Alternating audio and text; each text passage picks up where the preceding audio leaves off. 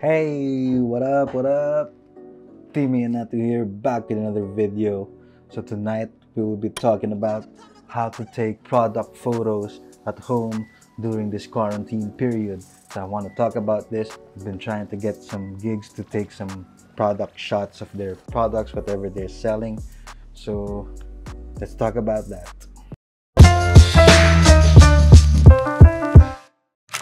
Okay, if you follow me on Instagram, you probably saw me posting a couple of pictures like this.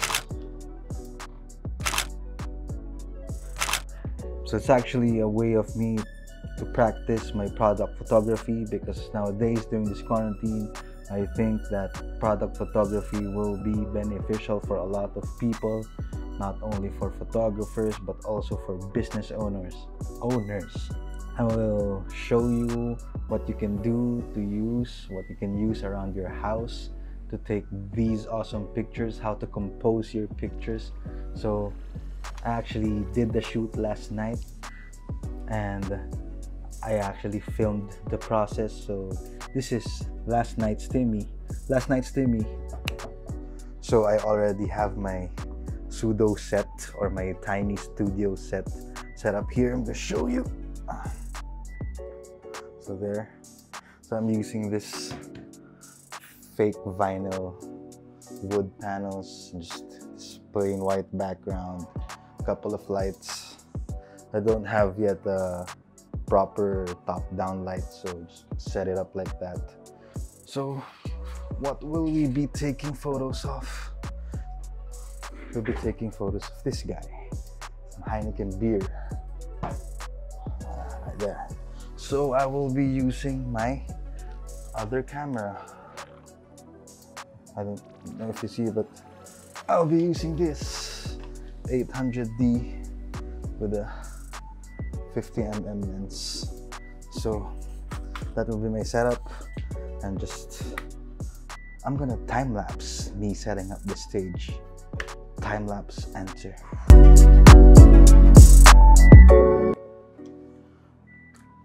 Alright, so we're back. I'm gonna show you guys how it looks like. What I used. Oh my god, it's so... There you go. So I'm gonna show you guys how it looks. There, I'm gonna show you guys how it looks. So here it is. So there's salsa, guac, chips, some pistachio nuts, and the beer. So first I'm gonna try out without the beer being higher. So let's go, B-roll.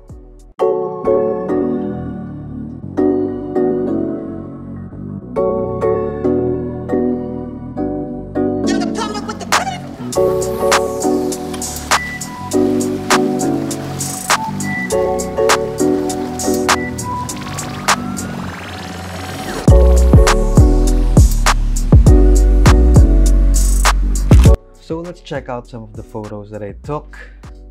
So here you go. I used two cameras, the 800D with the 50mm on it, and this EOS R with the 35 1.8, the RF mount lens. So first I'll show you the 35 1.8 photos. I'll show you my favorites, like this one. This was my favorite shot out of everything that was shot on the 35mm 1.8. So I really like how it looks like it's from it can come from like a magazine. So yeah, I'm gonna be pitching this to some people over at ICAP. ICAP is the Independent Creators Association of the Philippines. So when people are looking for product photographers, I can show them these pictures that I took and hopefully book a couple of gigs out of that. So this is my favorite, coming from the 35mm 1.8, and here's the flat lay from the 35mm. So here I really like the composition. I like the colors of the salsa. I like the color of the guacamole, and it's green. It goes with the Heineken and the pistachio. Yeah, so it makes a lot of sense. That's what I'm talking about. So moving over to the 50mm 1.4 that was shot on the APS-C camera.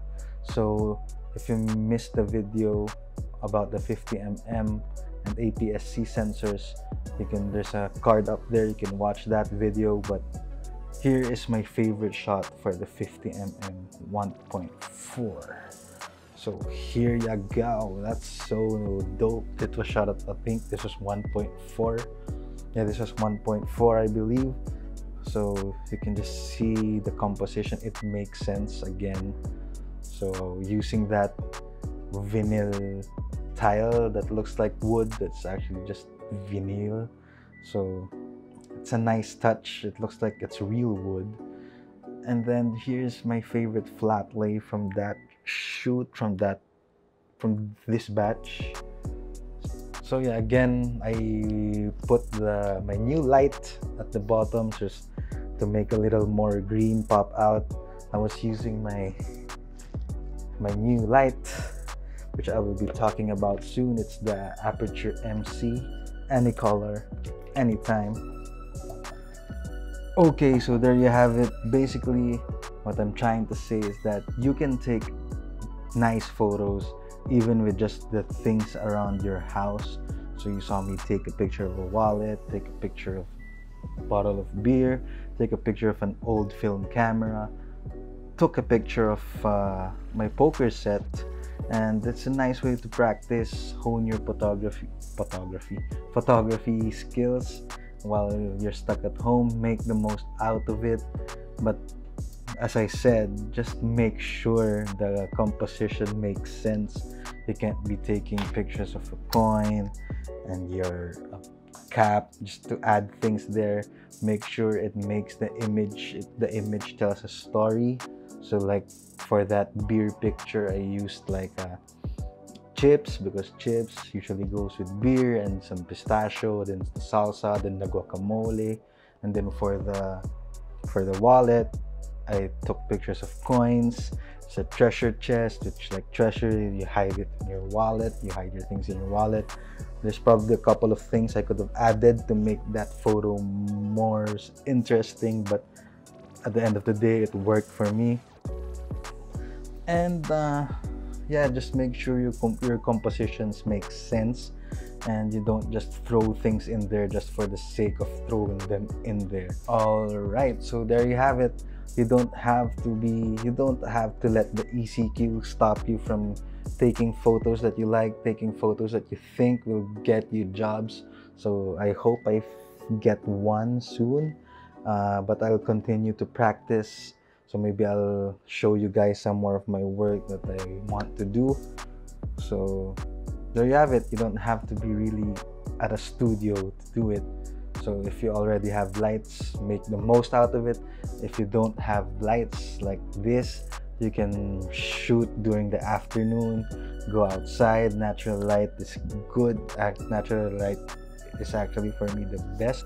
Yeah, let's not make the ECQ an excuse to not practice.